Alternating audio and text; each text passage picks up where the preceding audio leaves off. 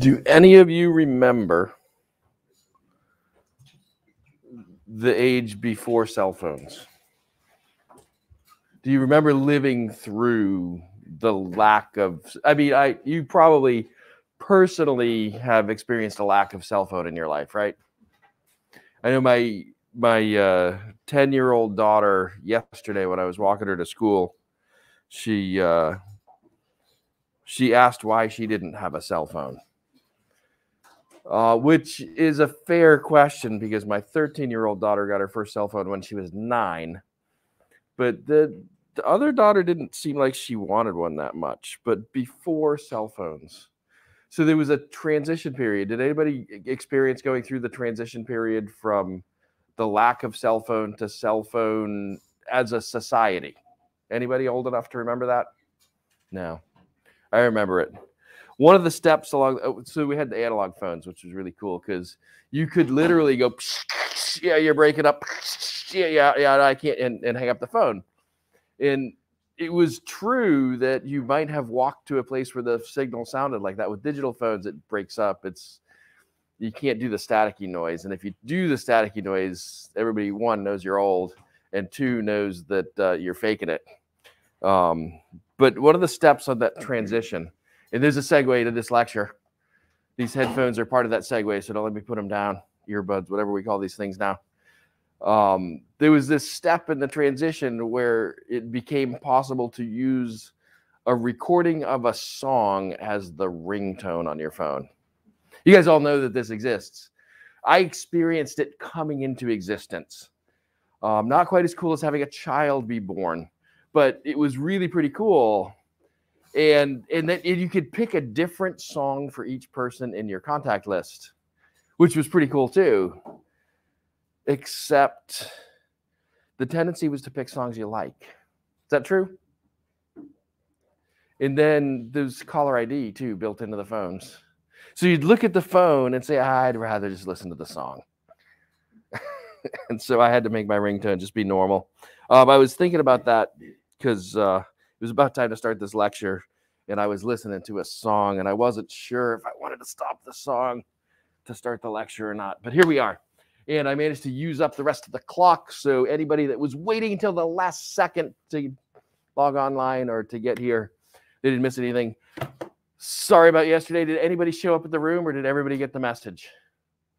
Don't be shy. Raise your hand if you showed up at the room. Oh, you did? Did you get the message after you showed up at the room? It's awkward when you walk in and there's nobody else there. And you wonder, how long should I wait? How long did you wait? Yeah. So there's like, is there a rule about that? So if the professor doesn't show up to class, how long do you wait? 10 minutes as well. There is no rule. All right, stop thinking there's a rule about it. If the professor doesn't show up to class and they didn't tell you in advance, you should be mad. You should be at the department office trying to find out where the hell they are, not waiting 10 minutes and then going home because you don't have class that day. Happened to me once. I forgot to go to class.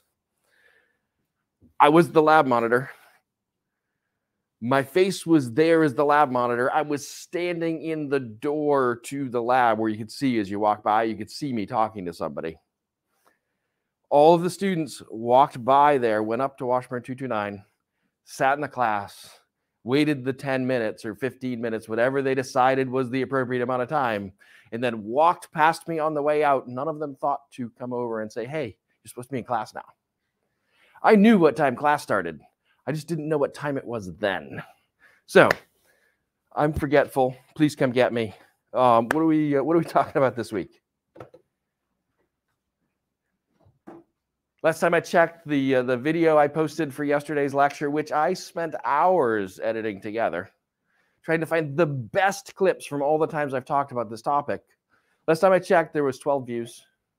Average watch duration, 10 minutes, which is pretty good because my average watch duration is about 3 minutes.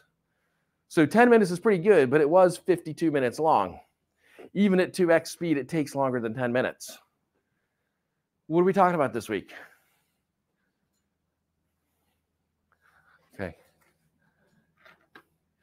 All right, can I advance the slide without starting the video? No, I can't.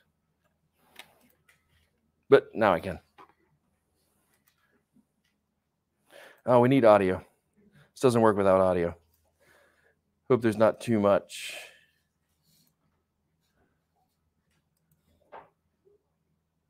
We need more audio than that.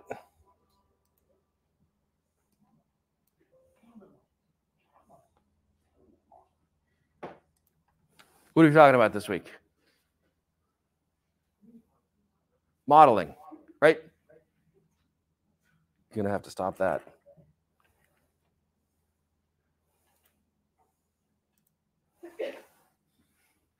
So why do we want to model anything?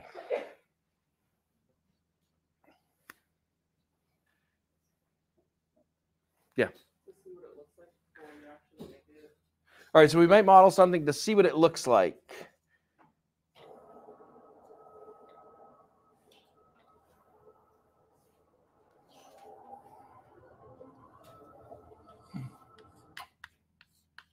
So we model something to see what it looks like. Why would we model something instead of just going out to look at it? Or we can see what it looks like by looking at it also, right? So why model it if we're modeling it to see what it looks like? Yes. So maybe it doesn't exist.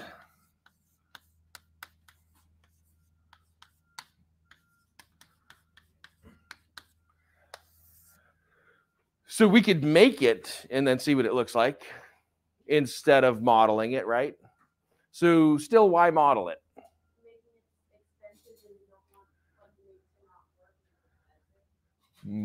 So we might want to save money. We might be doing it because we want to save the cost of making it because it doesn't exist and it not. Right? It might not work. Doesn't exist, it might not work. We want to see it. So the model allows us to visualize something. Now, do we always see the thing? Do we always, so let's say we want to model the power plant for a Swedish submarine. So we want to model the power plant efficiency for a Swedish submarine. Now, the Swedish submarines use Stirling engines for their power plants. So you could model it using the Stirling cycle. Who said thermo? Right? So you model stuff in thermodynamics, right? But you don't see anything, do you?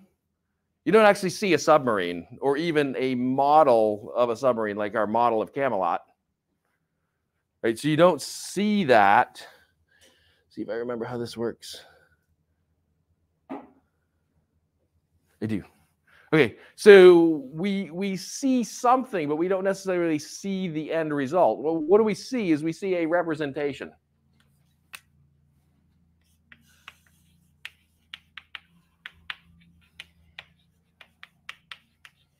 So we want to see a representation of the thing that we're trying to understand. We do it because we want to understand.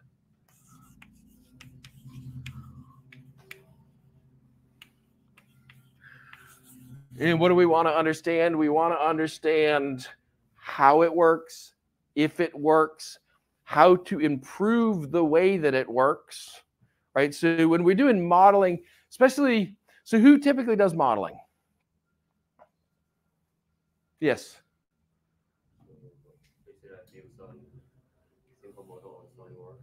So, all right, so one of the things we call our SolidWorks files, we call them models. So when we're creating the idea of our design, we do it using software often that create we call it a solid model, which is really odd because it's nothing but ones and zeros, right? There's nothing solid about a solid model. So we create a model, and that gives us a visual representation. But who does that? Who typically does solid modeling? Like if they got a job, if you wanted to get a job doing solid modeling, you'd have to find out who typically does that so you could apply for those jobs. Engineer? So engineers often do solid modeling. Or when I was in industry, we used to call these people CAD technicians. The engineer would have the idea. And we would sketch the idea on a piece of paper, a napkin from the bar where we had the idea, wherever it was. And we would give that sketch with sort of a list of ideas and thoughts about it to the CAD technician. They used to call them drafts people before that. I guess they were called draftsmen before we became politically correct and called them people. And then the drafts person or the CAD technician would create the representation and say, is this what you meant? And ask the engineer. Then you talk to him and then they'd figure it out. So when I came up as an engineer, engineers didn't have to do SolidWorks. Sucks to be you guys. I don't think they have a lot of CAD technicians anymore. Now you have to do it as an engineer. Oh, well. All right, so engineers do solid modeling, and that's to represent their idea of what they want to design to solve the customer's problem, right? Okay, what other kind of modeling would we do? If we were an engineer, if we were a manufacturer, what would we want to model besides just the representation of what we think we want to build?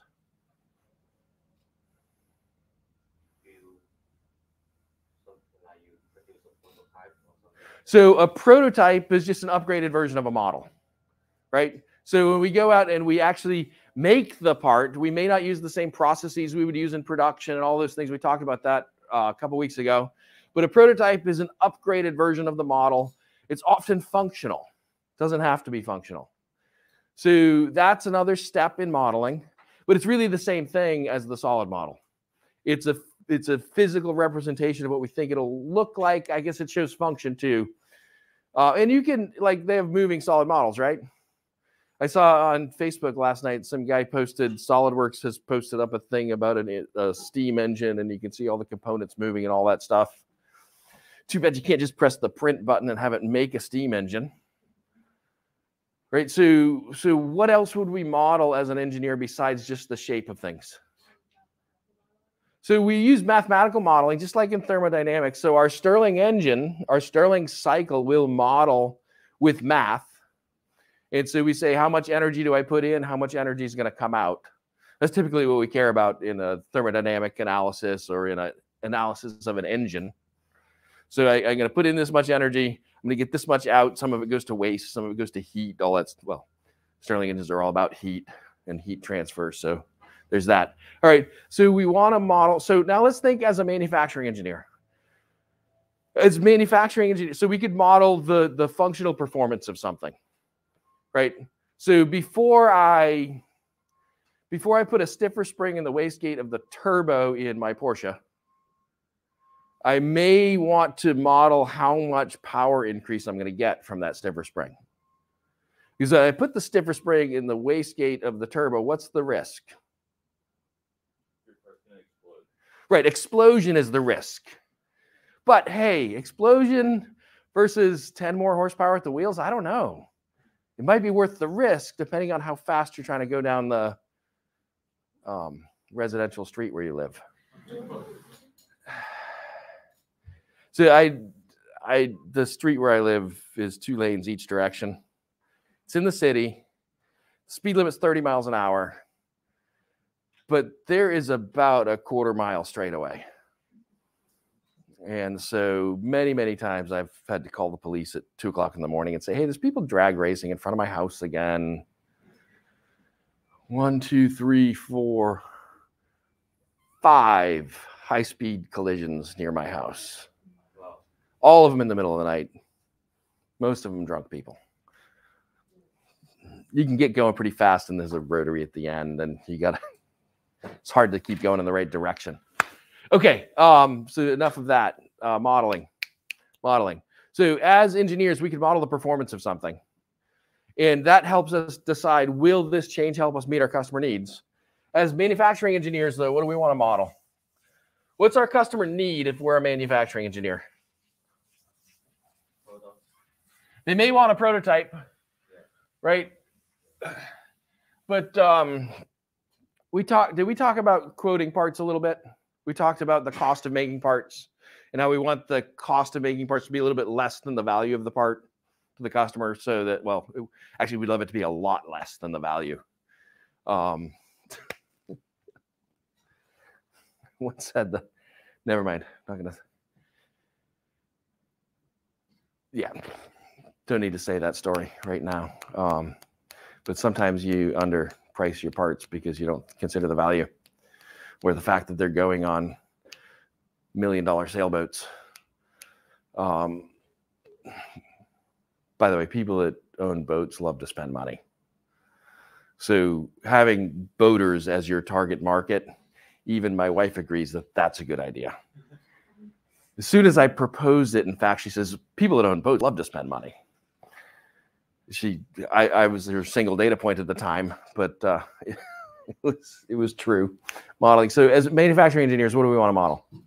So we may care about modeling the performance, because we may want to tell our designer friend that, hey, I can make your part, but it's not going to do what you want it to do, because we've got some intuitive knowledge about the performance of what they asked for. But when our customers, manufacturing engineers, ask for a part, even when they ask for a quote, what they really want is to have the part in their hand, right? So our customers want to have the part. If we're trying to do modeling to make our job better, make our stuff better, our stuff is going from idea to finished part, right? That's what we do. We take people's ideas and we turn them into finished parts as manufacturing engineers. So along that process, what would we want to model? Yeah. So we want to model processes.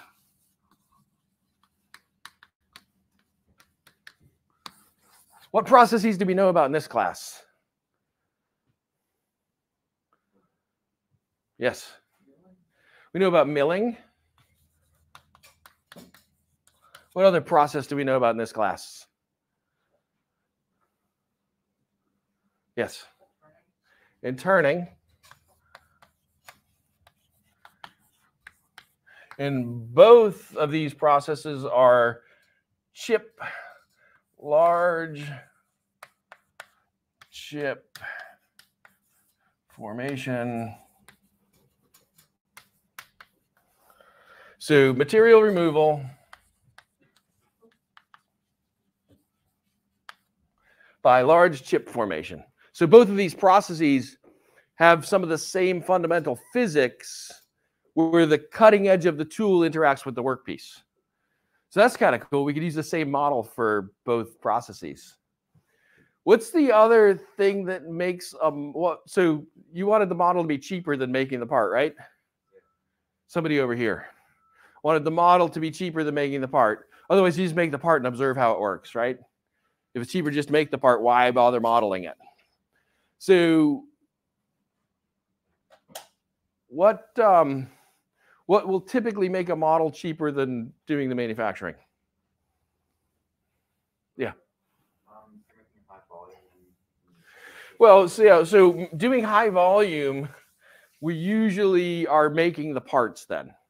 So once we've decided how to make the parts, we'll want to making the parts cheaper by increasing the sales throughput, increasing the volume. So yeah. I could automate without a model. I could think about how to, I guess, well, as soon as I think about how to make it, I've started modeling, right? Because the concept of how I'm going to do the process in my head is really the kernel of a model. But if you discount that, I don't have to do any math to make, well, yeah, I'm going to do math in my head anyway. But I don't have to do a lot of mathematical modeling to make the part if I can visualize how to make the part, right? So I can make the part, and then I can start selling the part. And then if demand goes up, I may want to introduce automation so that I can sell the part with less human interaction. If I can sell them faster than I can make them, I'll want to reduce the human interaction as much as possible and automate as many of the steps as possible. But I don't need modeling necessarily to do that, although I'll probably use it. But so in our model, yeah. So make the model smaller. What else would I do to make the model cheaper? Use a different material. So we often do that with prototypes. We'll make the model like a scale model, especially if you're going to put it in a like a wind tunnel.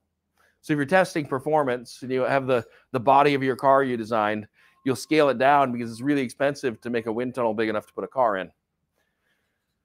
Less expensive to make a smaller wind tunnel. So you'll scale it down. You may change the materials, but basically what you want to do is you want to simplify it, right? So you want to, in order to simplify any process, because we're modeling a process now, you need to make some assumptions. So you can assume some things and simplify your model. And so in both of these cases, our customer wants finished parts. We put into the parts raw material and processes, right? So we take raw material, we add the raw material to a process, out comes a finished part. If we think it in the most abstract sense. So material in, process, part. So that's the most abstract sense of how we're doing our manufacturing process, or how we do manufacturing. So it's not just material that goes into the process, though, is it? Material has to go into the process. What else has to go into the process? Energy.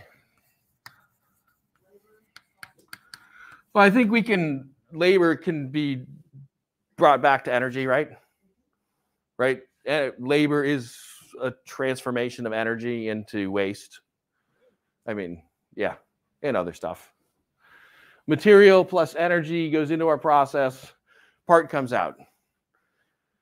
Because without the energy, material in, the same thing's going to come out the other side, right? We have to do something to the part. So to do that. So what are the units for energy?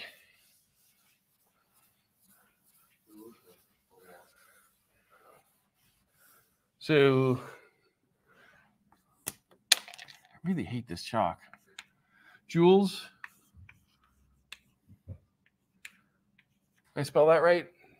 Close enough. You know what I mean, right? If I just put a big J, then it's joules, right? So what's a joule, though? Because that's pretty abstract. Can you break it into some other more fundamental units? So there's kilograms in there. What else is in joules? You said meters per second. Come on.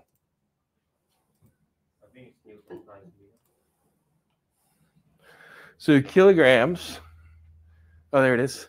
Look at that. I had it. I forgot you guys could see that one screen. So kilograms meters squared divided by seconds squared,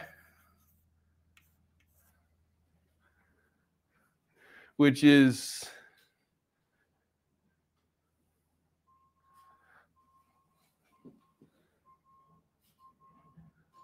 well, that slide doesn't line up very well.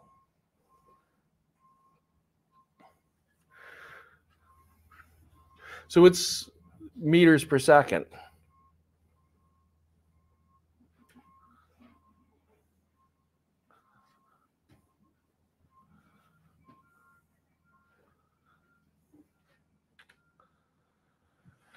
All right, so energy is the ability to do work. Power is work over time. It's also current times voltage, right? So that's important to remember. It's also force times velocity. So power equals force times velocity. It equals current times voltage, and it's work divided by time. So how much time did it take to do the work? Yeah, let's skip through this. All right, so power is the rate at which work is applied. Especially in America here. Let me mute the solo view here. Especially in America here, it's interesting to do unit conversions. So watt's pretty easy. It's a joule per second. Horsepower is 33,000 foot-pounds per minute. So not only did we go minutes to seconds between the systems, we've got 33,000 foot-pounds. And so when you're doing these kind of calculations, when you're trying to understand the energy involved,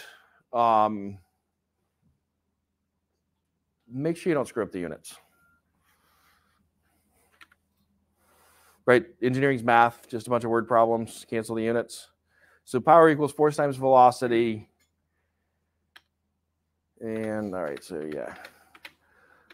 These are the recap slides from yesterday's lecture. All right, so we want to model this because our system requires raw materials and energy going in. We get a finished part on the outside. Would it be nice to know how much energy it's going to take before you start? Yeah. Why do you want to know how much energy it's going to take before you start? Or how much power it's going to take, right? So one reason you said one of the magic words, force, right? So energy or power is directly related to force times velocity, like because force times velocity equals power. If the power consumption is going to be huge, either we have to do it really fast or it's going to take a lot of force, right? What happens when the force exceeds the strength of the tool? Explosion. Or the force could exceed the ability of the fixture to hold the workpiece, which is delayed explosion.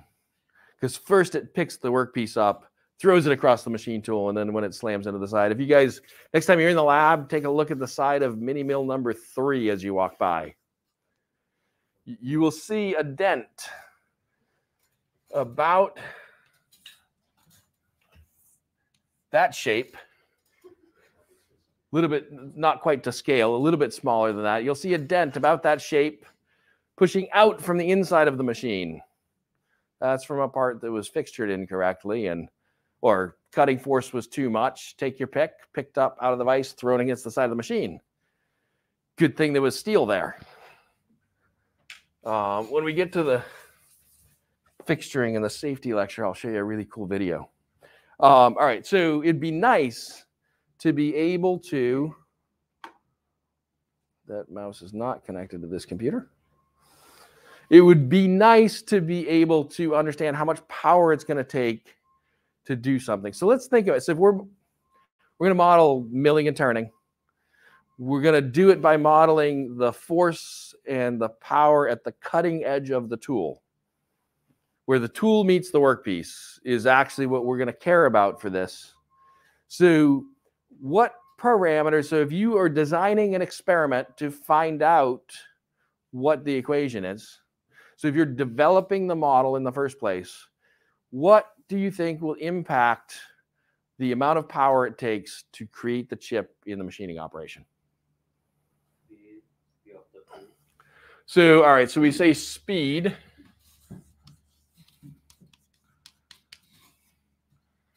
And so that's the V, the velocity of the tool moving through the workpiece.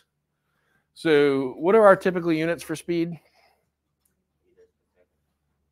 Could be meters per second, but what are our typical units for speed in this class?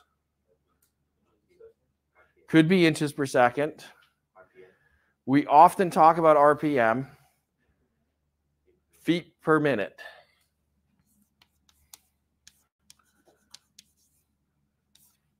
So we, in manufacturing in the United States and machining in the United States, we talk about speed unless we specifically say RPM or rotations per minute. Unless we specifically say that, you can assume that we mean feet per minute, and that's the speed, the velocity at which the cutting edge of the tool is moving through the workpiece material. And again, that depends on the diameter and the RPMs, right? Pi r, right? Pi r square, no, cake r square, pi r round. I told you guys about laughing at my jokes, right? All right. All right. So the speed at which the velocity of the cutting edge through the workpiece, that's probably going to be important. What else do you think is going to be important? What are the factors we want to consider when we're making a model? So the material properties.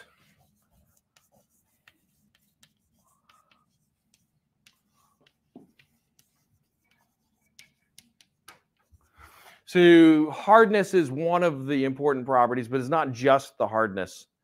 So just we'll group material properties into one thing. Yeah, often we call it machinability of the material. So as we get into this model, we will be drawing this picture. This is the tool. This is our workpiece. And so the workpiece is moving this direction, right? That's our V. And somewhere here is where the workpiece becomes chip. And then the chip goes up here. The chip's moving that way. The workpiece is moving that way. The tool is right here. And so what we'll find out is that this tool, and you can model the interaction of the tool with the workpiece. You can model the interaction of the tool with the chip, right? Because as soon as it's gone past this plane right here, the chip is now its own thing. It's no longer part of the workpiece, even though somewhere here they're still physically attached, right? They transition from being workpiece to chip here. And so there's a force. So there's got to be some force the tool's putting in this direction, right? So we call that the cutting force because we're engineers. We're not that inventive for force names. Now, if that's the only thing acting on this, can it possibly be the only force acting?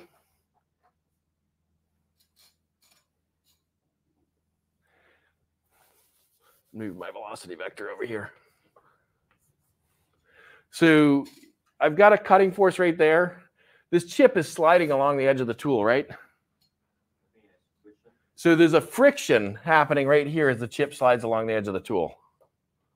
We know that that's happening. So that's trying to push the tool that way. So there's got to be a component trying to push the tool this way. But we don't like angles between our forces, do we? So some of that friction component adds to this FC in our model. And some of it goes in this direction. So in our orthogonal model here, FT, and then if you add those together,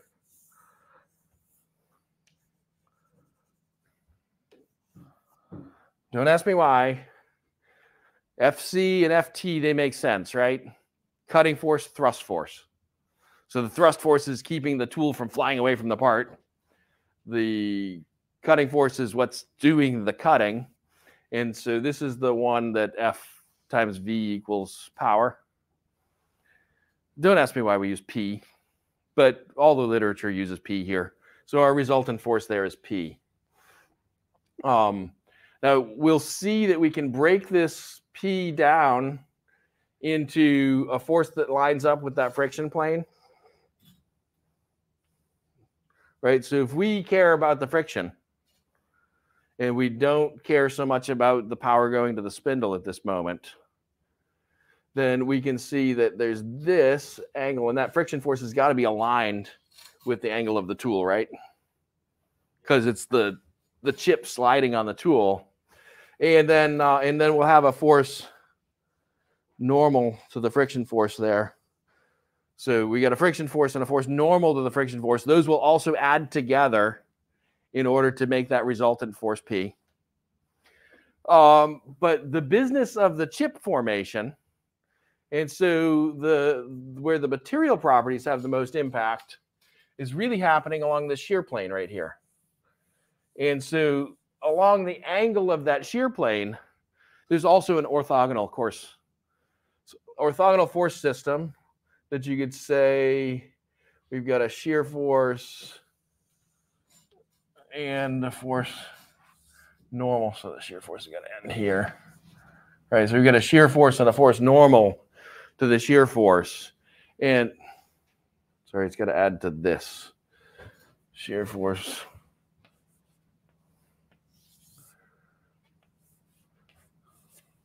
I could just advance to the slide where I've actually calculated all the lengths of the vectors. But so yes, so we care about these forces, but let's take the step back. So we're going to get to this here. Let's take the step back to over here, though. If we just want to do an experiment and see how much power does it take for different materials, we're going to care about the material properties, the speed. What else do you think we care about? So we're going to care about the feed. We're going to care about the feed for a couple of different reasons.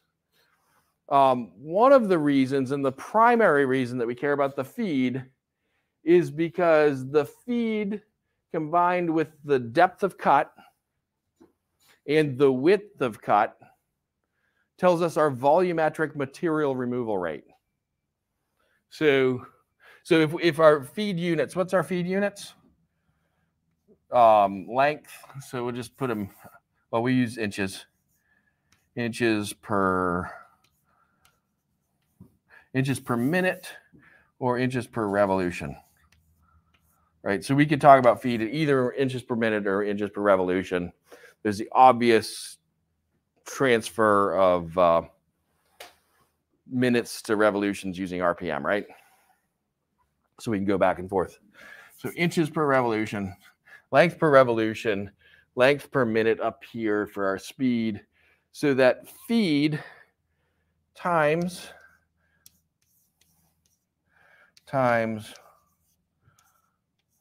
so depth of cut times width of cut is inches cubed per revolution. And we call that Q. Some math genius decided that Q represents volumetric material removal. Don't know why, but it's in all the literature as Q, so I'll be consistent. So we care about that feed because it's part of Q. It turns out we'll find that if you go to the Machinery Handbook, if you happen to have the 28th edition of the Machinery Handbook, it is page 1054. Different editions are different page numbers. Pretty sure you could go all the way back to like the first or the second edition, maybe not quite that far back, but you can go pretty far back in editions, and it'll be exactly the same words. I'm almost 100% certain that I think the current is the 31st edition. Almost 100% certain the 31st edition has the exact same words in the section that the 28th edition does. This is the slide that I made. I don't know, whenever they had the 28th edition was the most recent. I was actually invited to be an editor of the 30th or the 29th edition. And I decided not to do it because it was going to be a lot of work. You can imagine editing this book is, this thick and printed on Bible thick paper, right? So Bibles have the really thin paper so you can get a lot of words in a small volume. This book's got the same kind of paper and it's like this thick. So, but you get it for free at the library. Go to the library website, search for Machinery's Handbook, and then find the electronic version. You'll need to use that in the class here. Anyway, as you get into that, you'll see that the feed is also important because when they plotted all their data on their graph, they had some unexplained variation from the theory. And they saw that if they included a factor that was associated with the feed, that they could make that unexplained variation go away.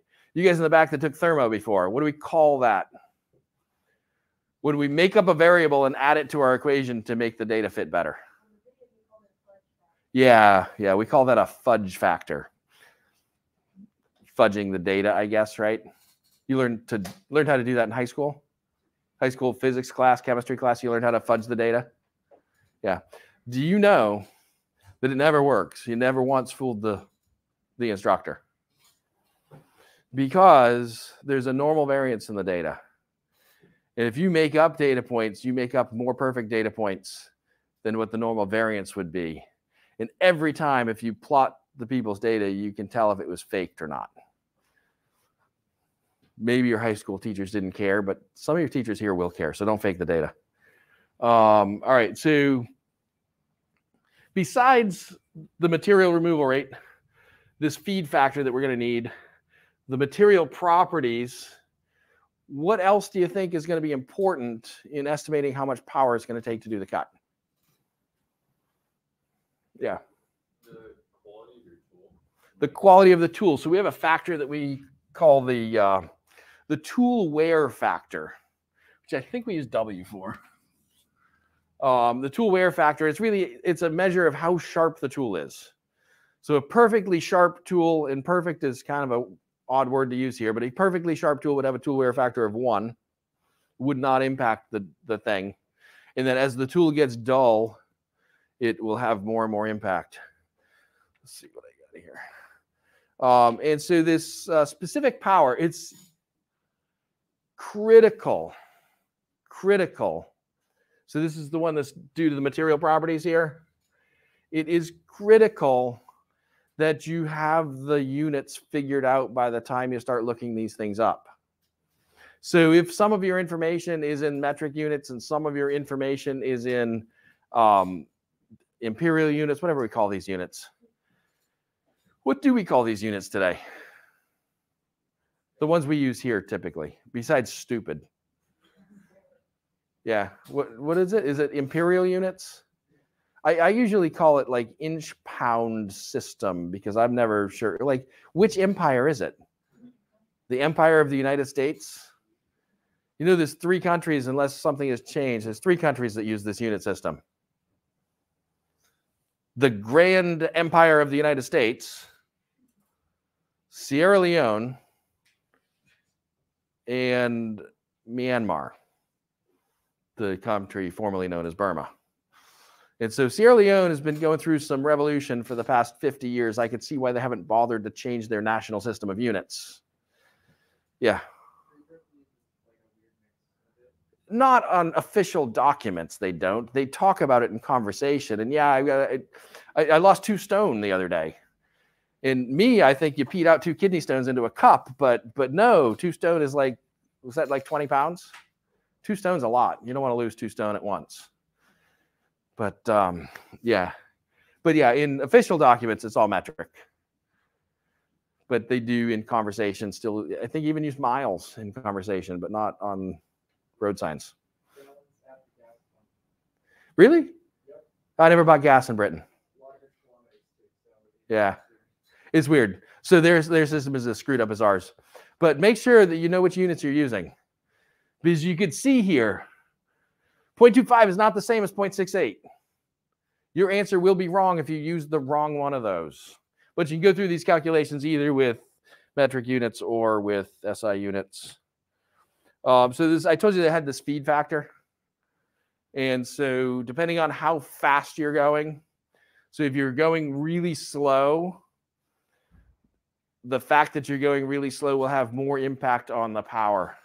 Actually, there's a minimum feed at which you can go because there's a smallest chip that it's possible to make in every material. And so these feed factors factor in there. Material removal. So we often talk in CNC machining about putting chips in the bucket. Right now, the customer doesn't want the chips unless you're talking about the aluminum recycling company. But we love to put chips in buckets. And so our material removal, again, it's volume over time. And so in a milling operation, it's going to be the feed in inches per revolution, the depth of cut, the width of cut. In a turning operation, you can figure that out too. We've got tool wear factors. So sharp tools have a W of 1. Less sharp tools have different W's. And all right, how do you know what the tool wear factor is for your tool? Took the tool out of the box in the machine shop. How do I know what the tool wear factor is? You don't. You're going to have to guess. You're going to have to make assumptions. If the power being higher would be bad for you, estimate a tool wear factor that would make more power. If the power being low would be bad for you, estimate the tool wear factor that would make low power. And then you've got because again, we're estimating the power it takes to make the cut. If we want to know the power it takes to make the cut, we can measure the power it takes to make the cut. So this is an estimate. All right, so power of the cut is that Kp times C times Q times W. And so that's the power it takes. So that's the power it takes for the tool to move through the workpiece material. Now, raise your hand if you watched the video yesterday, at least through the first 10 minutes. So the rest of you should at least watch the first 10 minutes of the video because I'm not going to repeat that today. But when we watched those first 10 minutes of the video, one of the things we saw is we were observing a cutting operation happen. And there's a power meter on the front of the machine tools that you guys are using. And so you can watch the needle go up and down as the tool's cutting. So we were observing the cutting operation while we were observing that needle. And so the power that's measured at that needle, one, how do we measure that power at the needle? Yeah. Yeah, so we measure the amps. What's amps times volts is watts, right? We measure the voltage, and we measure the amps going down the wire that's powering the motor that's spinning the spindle. So if we're measuring the amps to spinning the spindle, is that the same as the power that's at the cutting edge of the tool? No. So if we're going from the meter to the cutting edge of the tool, we've got an efficiency factor for how efficient is the machine tool at getting power from the spindle to the cutting edge, right? This is going to be losses in the bearings and the spindles and things like that. There's some energy that it takes just to keep the spindle spinning. All right, so that's cool. So we can estimate the power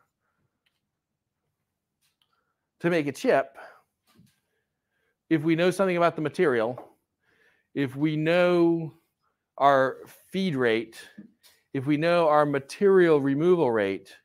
Hey, did you guys notice that this wasn't in there directly? What is KP? KP is our material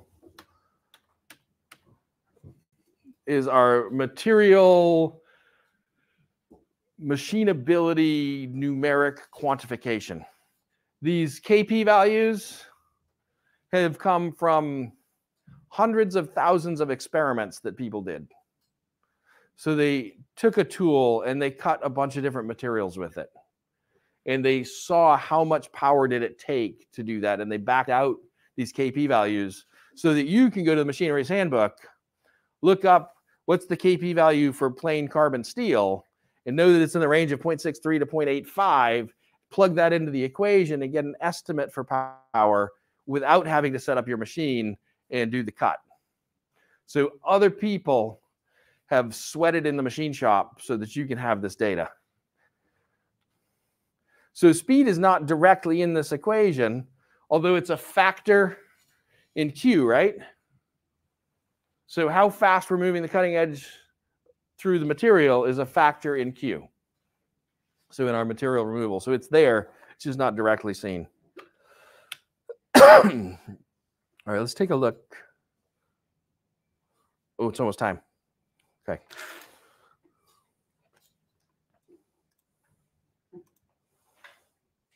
There, we'll take a look fast. All right, so here's a cut. Well, that was a little bit too fast. Here's a cut. All right, and so the chip is forming on the rake face of the tool here. This is the rake face. That face is the plane that's coming in and out of the board in this figure. The point here at the tip of the tool where the tool interacts with the workpiece material in the chip. That's as if you're sighted straight down that edge of the tool.